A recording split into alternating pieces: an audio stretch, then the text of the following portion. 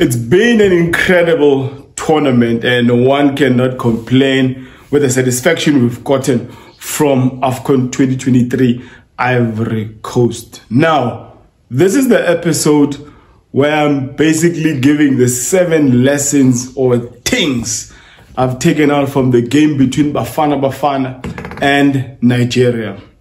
Incredible game, entertaining, but obviously Nigeria have taken this one through penalties, and congratulations to the Super Eagles. They've done well, and they deserve to be in the finals.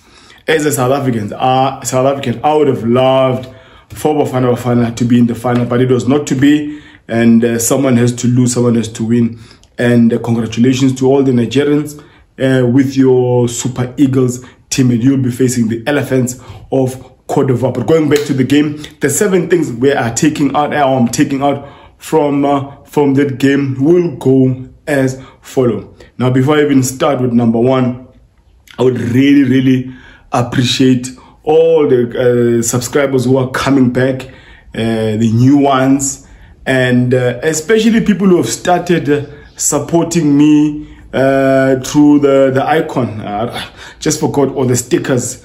Just forgot what the name of it now, because at the bottom there you'll see a thanks with the $sign. So when you click on it, you'll have different options. It can go from 20 bucks until I think it's 2,800 rands that you can support the channel, obviously, for me to improve in other aspects of the channel. But I'm really grateful for people subscribing, engaging, liking, sharing the content on all other socials, and it's humbling.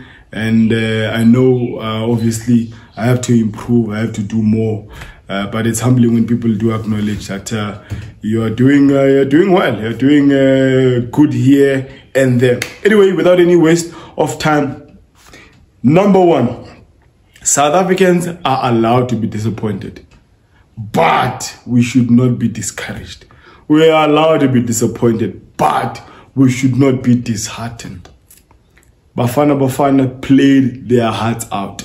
They played for the badge. They played for that emblem. I mean, they left everything on the field. It was, we were not playing some Mickey Mouse soccer nation. We were playing the Super Eagles, who most of their players play their trade in Europe. And Bafana Bafana really stood toe to toe with the nation of Nigeria, with some more established players in the world. We should not be discouraged, we should not be disheartened, but we should actually be encouraged on what we can build on from what we've seen in this Afcon. So the number 1 point is definitely that Bafana Bafana fans, and this is actually the first time I was really hurt by Bafana Bafana. For the longest time, the soccer national team has been one that has been a mockery for the longest time, and this time around they have really brought back the love for the soccer national team, because in South Africa the one sporting code that's loved, adored, followed is cricket and rugby, and the one that's mostly followed by my people, it's football, and it is not supported at all. And Bafana Bafana have done extremely well in uniting black folks who love this, who love football, and I'm even going to be buying my first South African Bafana Bafana t-shirt, and because for the longest time these guys have not been doing well, but they showed heart. They left, I mean, you could literally smell and touch sweat and blood from all those boys who were competing with the Nigerians on the semi-final day. And yes, congratulations to the Super Eagles, but Bafana Bafana, you've done yourself extremely proud, and a lot of South Africans are going back to watch and support Bafana Bafana whenever they play because of your exploits in this year's Afcon edition. And the second point will be the tactics. I think that Uncle Hugo Bruce went into this match with the mentality to mirror how Nigeria plays. We know that Nigeria, off the ball, it looks like a 3-4-3 system with a back three and with 2 wing backs. When they lose the ball, they then look like almost like a 5 at the back, like a 5-3-2. And that's what Hugo Bruce did with Bafana Bafana. He relegated Morena to the bench and brought in someone who last played in our loss against Mali, Sianda Kulu, to be amongst that back 3 or back 5 when we don't have the ball. So it was Grant, it was Kulu, it was Grant, it was Kulu, and it was Mvala. The 3, and our wing backs or full backs or whatever you can call them, Muda on the right and Mudiba on the left. And then in the middle, it was Tilio, Mukwen and Sitol. In front of them, the number 10, it was Mshishi Zwane with Mukhopa and Tao up front. Obviously, this system was going to be one that was going to favor Tao a lot, because in past games, Tao, a lot that was demanded from him was to assist Mudiba. And you can just tell that is not Tao's game. And it made him suffer a lot, because we didn't see him a lot going up front, having dribbles. He was occupied so much that he, even when he was free to actually bomb up forward, he rather just passed the ball backwards. But this system really favored him more to play closer to a Mukhopa, and his duty was clear. Just like an Osimhen, he's a big guy, tall guy, but you can tell how Victor Osimhen plays. He plays in a way that attempts or tries to pull the center back away from their central position, similar to Tao. His duty was, whenever you have the ball, try and just pull one of the central guys away from that central position, leaving Mukhopa and Zwane with those late runs in the box. And he played a better game, Pesitao, than all the other games he has played. Although we cannot, I cannot sit here and lie, he did not have a great tournament at all. But this system was better suited for a Pesitao. So he mirrored a Nigerian in that manner. And we must say, that first half of Bafana Bafana, obviously the first 5 minutes or so, the Nigerians were on our necks. They really planned maybe to get a goal maybe in the first 5 or 10 minutes, and it showed with the amount of pressure, and they were really putting on us. And but it was not to be, because after that 5 or 10 minutes, Bafana Bafana settled and they started playing their way. And I must say, as much as we don't like a Sianda Kulu, but the 45 minutes or so he played, he did extremely well. Maybe because of the system, because the previous system he played when we were playing Mali, it was still on that 4-4-2 or 4-2-3-1 system, and where he fumbled a lot and made silly errors. But on this one, he played well. So yeah, those were the tactics that Hugo Bruce approached this game with. And more so because he knew when Nigeria scores first, it is difficult for opponents to come back. Maybe the plan was, let us not concede first.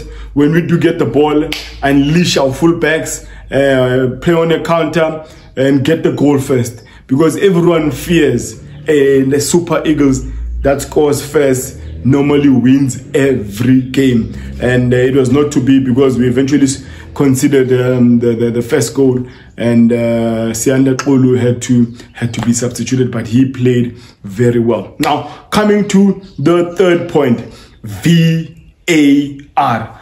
I think VAR in this tournament, all the officials involved, they've done exceptionally well. They've done extremely well. I'm not sure, because a lot of football analysts have glorified Bafana Bafana, and with the amount of local players we had in our league. I don't know if these guys know that our Premier Soccer League, we don't have VAR as yet. And I think it's time that our league really adopts and actually introduces VAR. It has helped many nations, including South Africa. I mean, how our goal came about was during a celebration by the Nigerians and by the Super Eagles after a tap in by Osimhen, only to be retracted and for Bafana Bafana to be awarded a deserved penalty because it was a foul in the box on Pesitao.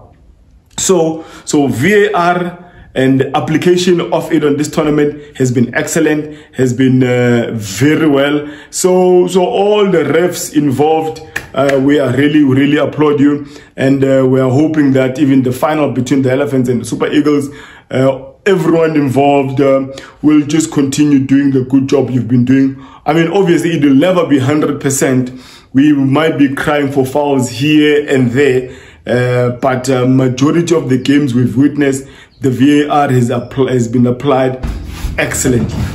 Point number 4, or lesson number 4, they're taking out from this game between Bafana Bafana and the Super Eagles is everyone who watched this game, a neutral, someone watching Afcon for the first time, I can promise you one thing, they could not tell the difference between Bafana Bafana players and Nigerian players, whether these ones are playing in Africa or whether these ones are playing in the top leagues in Europe. You could not distinguish between the two.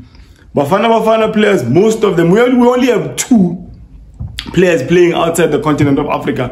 That is Michele Manyambela playing in Cyprus and Sithole playing in Portugal. But everyone else plays in the continent of Africa, and you could not tell the difference. The quality that the Bafana Bafana brought into the game matched every position that Nigeria has got. The goalkeepers are both playing in the South African League. Nobali plays for Chippa United. Ronza Williams plays for Mamelodi Sundowns. And then every other position is matched, and you really, obviously, maybe one position that was better than the other is probably the Osimhen position versus Evidence Mohopa. Evidence Mohopa is young, he's 23, he's just coming up, while Victor Osimhen has played in top leagues for some time and playing for top clubs for some time, and he's a current footballer of the season. But in any other thing, you really could not differentiate between who's playing in Africa and who's playing in Europe.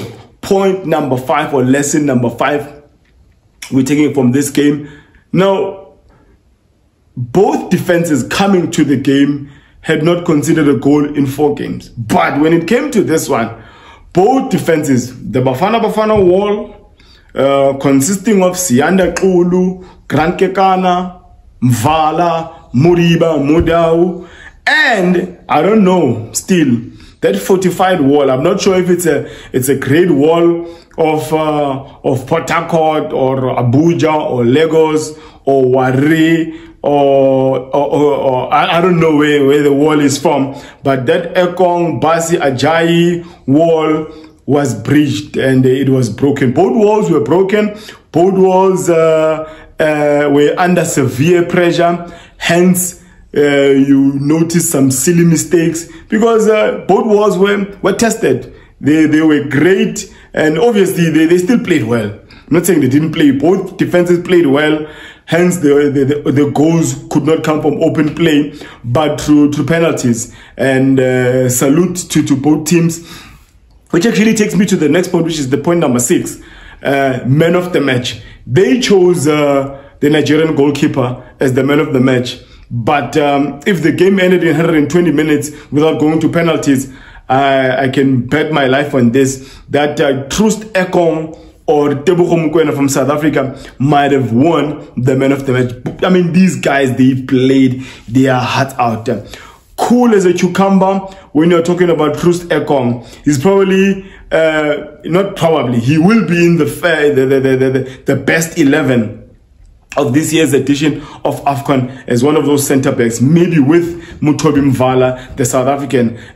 Cool as a cucumber, very calm. He just makes everyone who's working around him at ease. Basi at ease, Ajayi at ease. So he might have been man of the match had this not actually gone to penalties. And Tebogo Mokoena on the side of South Africa, I mean, he's been the player of the tournament for South Africans. He's really been, has played every game. He's played his heart out in every game. He's been excellent. His passes, his connection with number 10, Mshishi. Oh man, I can write a book about how excellent Tebogo Mokoena has done in this tournament for Bafana Bafana. But Truth Ekong, salute to you, brother. You've done extremely well as well. Last point on this episode, on the 7 lessons we are taking from the game between Bafana Bafana and Super Eagles, is that the Nigerian Super Eagles, they actually came into this tournament having prepared very well for our goalkeeper, Ronwen Williams. From South African side, our boys and their penalties, our penalties were very poor. That evidence, Mukhopa penalty was one of the poorest I've seen. And Tebogo Mokoena, you've already had 1 penalty and scored against Nobali. You're having another one. Why this time, even if you're going to the same direction or same side, why not this time around put it on the floor, or rather hit it straight or put it on the floor? But it was not to be. But the Nigerian guys, I mean, even the subs during extra time, you could just tell. I think 3 guys that were subbed into the game, they all took penalties and they all scored. They knew that Ronwen Williams is going to dive on one of the sides, and most of them smashed it straight on, or just put it on the floor. And salute to the technical team of the Super Eagles.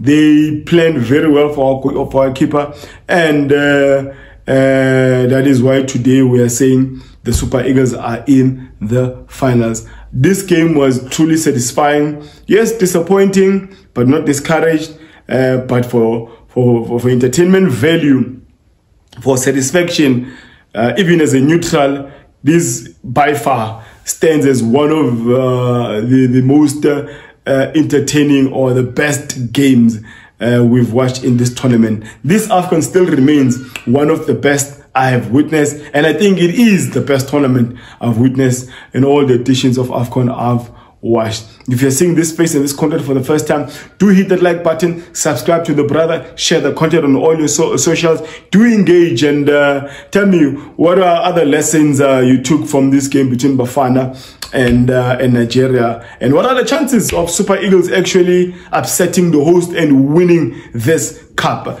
It's a West African derby, and this is a proper derby because Nigeria versus South Africa is we can't even call it, there's no rivalry there because Nigeria are a super football country. We are just starting out. They've been to the World Cup more than we have. They've won the Afcon more than we have. So we should be humble and just learn from the Nigerians. We are just coming up. Biggie, small. We will get there, South Africans, but we also need to applaud the ones who are in the final. Congratulations to you again, Super Eagles and the Elephants, and good luck to in the finals. And yeah, that is me, and I'm signing out, and may my God bless you all.